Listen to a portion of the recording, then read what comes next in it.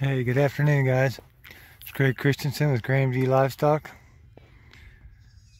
I just moved this fence here on the clover. There's a ewe, 3 little triplets, not very old. But I just moved this fence. We're strip grazing this clover. As you can see, they got one side ate down pretty good. I don't know, it's probably 6 inches tall maybe, but they got most of the leaf ate off the clover, and the oats have been eaten up. So here you can see the new side and the old side, pretty plain. So we use 2 wires on these sheep and goats. We get by with 1 wire where we just have sheep, but I don't know, I'm not convinced yet that 1 wire can work very good. We usually go back to 2 after we try 1 for a while on the goats, because they'll jump over it a lot more than the ewes will jump.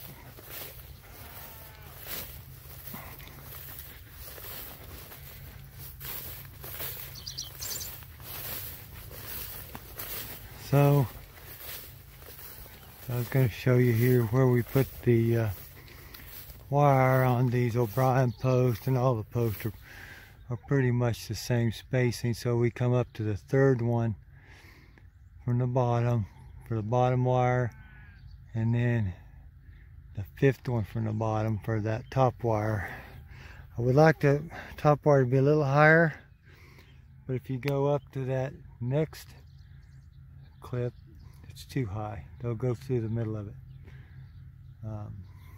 So that's what we're doing here now, and it works real well as long as they don't start, you know, running out of forage. And well, when they think they've run out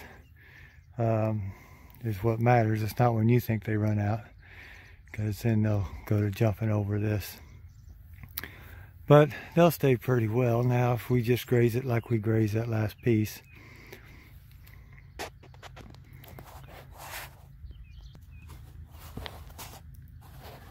Now, as you can see, I was just going to show you here, they came in here, only been here a few minutes, but the first thing they want to eat is this curly dock.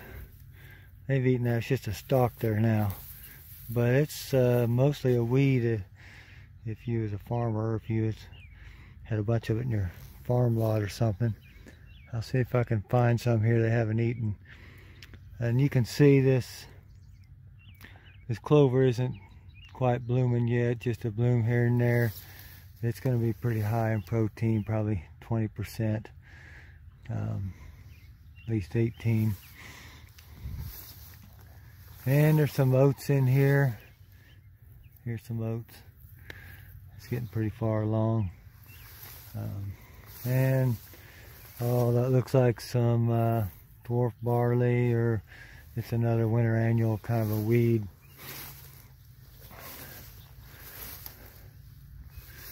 But they will hit that curly dock the first thing. They'll pick it out of the clover, everything else, and usually that means something is highest nutrition is what they kind of go after first. It's got to be, it tastes good, but usually that higher nutrition tastes good to them.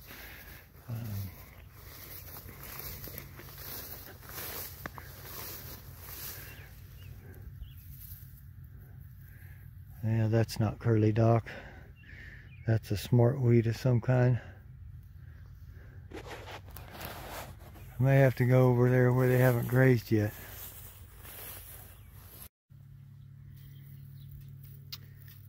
Yeah, here's a good picture of some curly dock there, up here where they haven't been grazing yet. Yeah, you'll recognize it's just a weed, but cattle, sheep, goats, boy, they really like it. There's some more of it there. Sweet clover here growing beside it too, you see? It's an early spring clover. They like it too. They like it real well this time of year, and it'll get kind of tough and coarse, and they won't eat it too much here later, probably first part of June.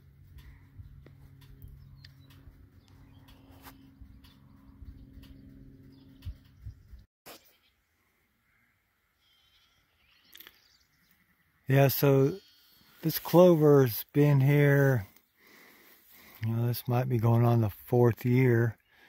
It's red clover. It's generally a 2-year clover. What I mean, it'll come up from a seed and it'll grow the next year, and then it's pretty much done after that. But this has reseeded itself a few times, and so yeah, it's really gotten thick out here now. And I told you in a previous video about being careful when you turn your animals out on really good lush clover like this.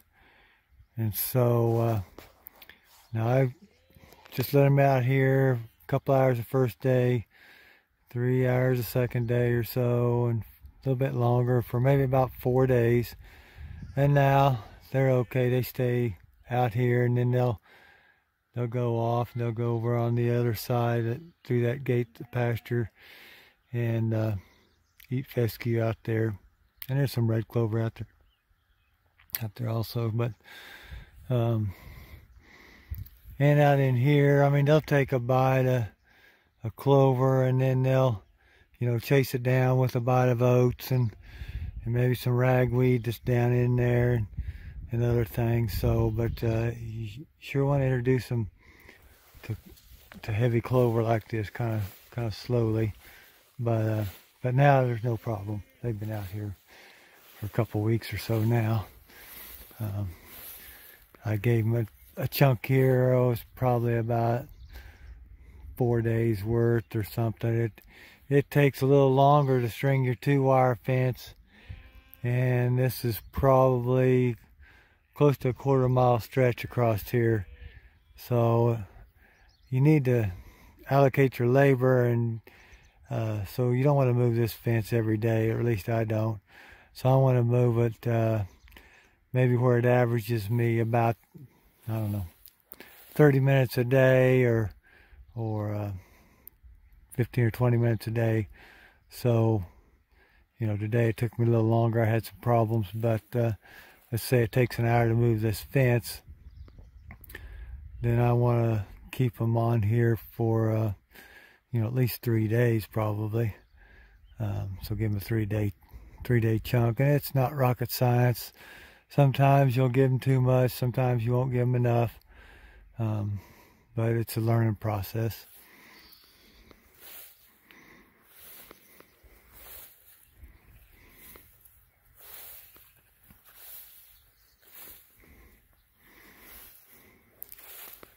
A lot of really small kids out here. We pushed a bunch of them across the creek the other day before they kidded. Now they've kidded on this side of the creek, and they can come back and forth.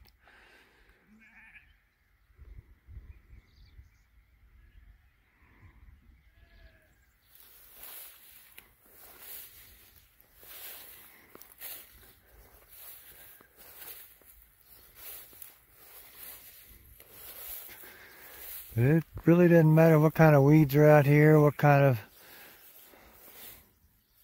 vegetation. It's all forage. There's not hardly anything that a goat or a sheep won't make use of when you combine them together.